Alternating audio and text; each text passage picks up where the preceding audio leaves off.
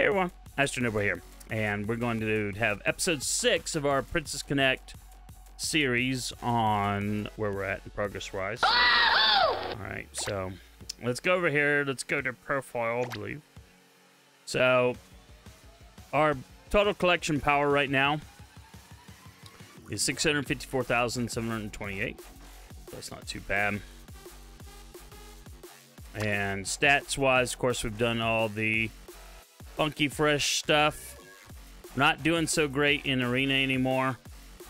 Yeah, I just keep losing. I'm way behind. I should have Rino, but I don't. So it is what it is.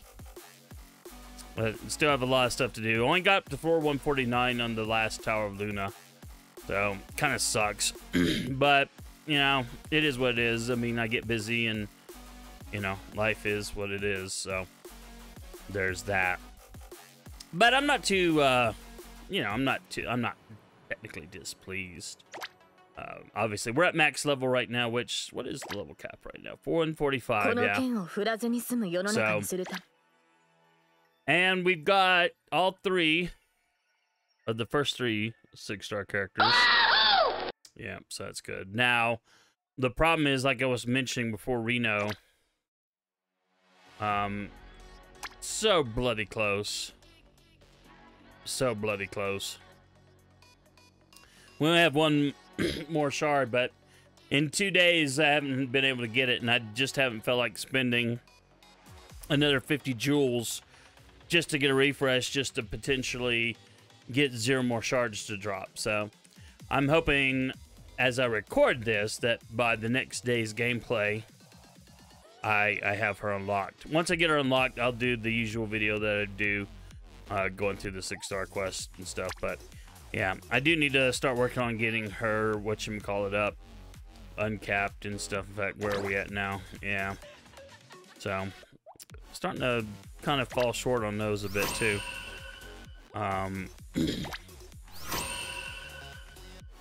But anyway. So yeah, that gets me a little bit. I'll just have to remember to refine her before I start using her. Which is fine, I can do that. Now, my clan tells me that Lima is going to be the next one to come up. During the recent hard node 2x shard drop, I did get her from 3-star to 4-star, and then a little bit beyond, about halfway, a little bit beyond halfway. We got a few shards last night when there wasn't any 2x drops. So, but it's going to take a while. I mean, I would need, during the 2x shard drop deal in the hard nodes, I did spend 50 cores on all 4 nodes to do the single refresh that you can do. So yeah, I really pushed hard, but you know, again, it is what it is. I mean, looking back, you know, if I were starting over now, obviously I would have worked on, I would have kept working on those initial 6-star characters rather than what I did. But I don't technically necessarily regret what I did. What I did, you know, worked out pretty well for me. I mean, my roster is pretty good. I've had some pretty good RNG in the gacha. There's a lot of gacha characters I've had to pass on, though, just because I just don't have the currency unless I want to whale harder. Or go full Kraken, and I don't want to do that, so I don't mind spending a little bit of money in the game, but you know, not gonna go full Kraken. But yeah, the weaknesses in this lineup, like we're doing clan battle right now, and actually just take a look at that real quick. This is the current clan battle. I guess we could have gone the other way, but so you know, in terms of where we're at in the battle, which ends in a few minutes as I record this, or like an hour or two. You know, we're at 580. Even if we fall some, you know, last month we were 644. So yeah, we've done, as a clan, we're doing amazing. And we are on the 12th lap. Maybe someone can kill it and start the 13th, but I kind of doubt it. I mean, this is kind of one of my frustrations, is that, you know, I was doing good, and then in this last run, It really is hard. And everyone in my clan says, yeah, for a casual clan, we're doing really good because, you know, at this level, when it gets 3x damage and 3x whatever else, that you have to start going in and start using those timelines to really start getting ahead. And, you know, we're just not that hardcore, and I would never be that hardcore. I mean, it already frustrates me enough that this game encourages sandbagging, and I hate that with a passion. On one level, it's like, oh, okay, yeah, fine. You know, my Kokoro, hey, look. Oh, goody, I didn't have to rank her above 10. Isn't that lovely? And just one little piece of gear. Yeah, that saves me a lot on resources and stuff. But if you're not actively... See, I'm not hardcore, but I'm highly active. And I want to do the best that I can do. And so, you know, you've got the guide, what I call the guide from hell. And, you know, we're looking at, you know, Chaco's deal. And, you know, this is his analysis, his and other people's analysis on where to gear up characters, where to star them up to, how to do it, you know, where they can be used. Now, that stuff is pretty useful, for sure. Well, technically, all of it's useful. But, like, as we scroll down here, and we go into the mid-range stuff, and you see, like, oh, well, Yukari, you should keep her at 12-1. And it's like, what? That doesn't make sense. And then, you know, we got Kokoro here, who's, you know, listed as EX for clan battles and triple S ranked for defense. And, you know, but you keep her at 10-1. Now, there are some deals where if you know what you're doing, you can do these. But then you keep her unique at level 1. You see 5-star, unique, level 6-star. And I think the only reason they say unlock the UE is just so you can get the 6-star. Could be wrong there, but that's what it feels like to me. But yeah, it's just nuts that they kind of expect you to sandbag like that. But, you know, because she's so good at 6 stars, she doesn't get good until 6 stars. You know, the game, I mean, they're forced to say, yeah, take her all the way up to 6. But there are characters like this Summer Sarah, and it's like, keep her at 3. It doesn't make sense. The natural instinct is get them up to 5-star, which is their max. But the way this is going, it's like, you know, don't do that. Keep them as low as possible. And I just hate sandbagging. But anyway, enough ranting about the sandbagging. It just kind of irks me. And it kind of came up in the clan battle today because I've overgeared her based on the requirements, and I stopped when I realized it. But, you know, it does hurt because she's not proccing her UB as much, so she's not healing as much as she could. And so, because she's not healing as much, because she's not doing what she needs to do as much, then she becomes less useful. And then you're not going to do as much damage, or you're going to be in more of a risk of everyone dying or some characters dying. And you know, that's one of the issues I have, because probably I have several characters that are not quite done correctly.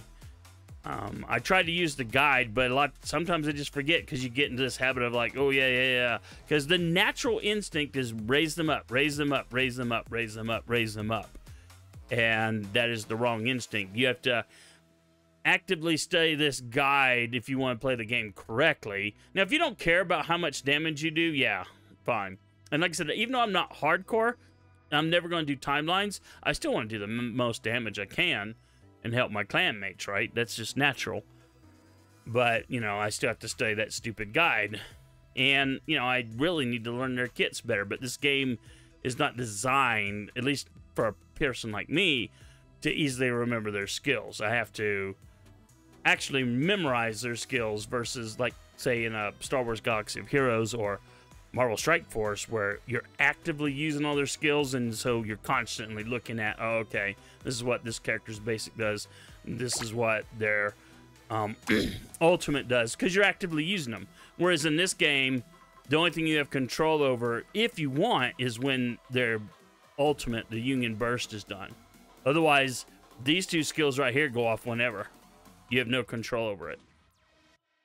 But people who are doing these timelines, they're like, okay, well, if void access goes, then this other character, I can do this. I can blast their universe because it will do 10.5% more damage. And it's like, ugh. You know, I don't want to micromanage that hard in an auto game, especially. Now, I don't mind it if it's I have full control over the team and it's me making the decisions, fine. You know, but in a full auto team where the only thing you control is when you fire off the UB, no, I don't. I'm just, yeah, I don't know. It's just, yeah, anyway. Enough ranting. I mean, I'm a little bit salty because once clan battle is fun when it first starts for me, because then it's all about how much damage can I do. It's not about can I keep a bloody team alive. By the time we're at where we're at, my thought is how can I keep a bloody team alive, because I can't keep a pure damage team alive because the thing will just wipe them out. So I'm also frustrated while we're on the salt kick. Yeah, I need to be able to farm her. She's supposed to be like a core mage character in clan battle. And yeah, in the early rounds of clan battle, when the beasts aren't doing that much damage, yeah, she can be pretty good. But unfortunately, all of her skills have demerits on them, where she basically cuts off her nose to spite her face, in a sense. So it's like the more damage she does, the more she hurts herself. So I need the 5 stars. But even then, from what I've heard, she's still RNG heavily dependent. You know, you can do trials, and she does amazing. She's your top killer in clan battle. And then you say, okay, do it for real, and she gets killed like right out of the gate. So she's still very RNG dependent, you know, and that kind of sucks. But see, I pumped a lot of resources into her because I don't have a lot of other mage options, and she was one that was supposed to be very useful. And likewise, let's see, where's the other one? Yeah, she's supposed to be a core mage too, but her kit is such that she bloody damages herself. Now, I suppose I could rank her up. In fact, I may, but there's a part of me that's like, why bother? You know, she starts off good, but then her skills are such that it's like, hey, lower my own physical defense to nothing. Lower my own magical defense to nothing. Okay.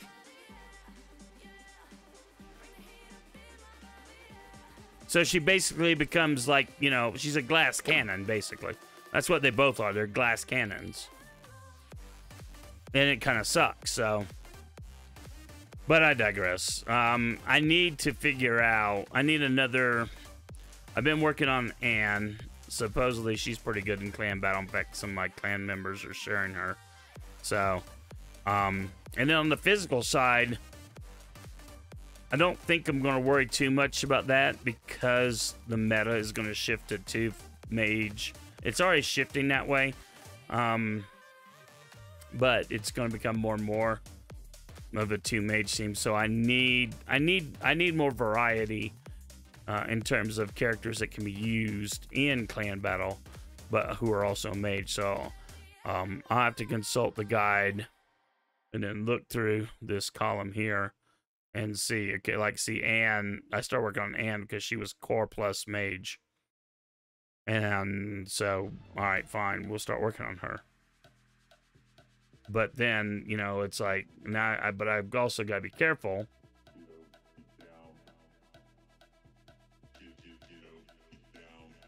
Because as you look,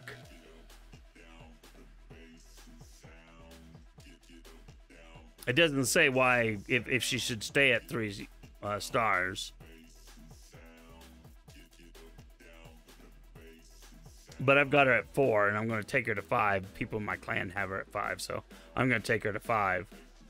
And, you know, hopefully have another decent mage. But I need to look through this list and find other mages that I can use who are doing damage mean, I have her, but she's like a big healer. She kind of helped. She kind of helped in a deal, but I didn't do much damage though, because I need them instead of having big damage dealers to keep me alive. So, but I see, you know, there are other, you know, core plus mages. I've got her, you know, I've got her. So, you know, some of them are, I've got her. Some of them are, you know, pretty obvious. I don't have Halloween Kyoka, sadly. I just couldn't pull for her.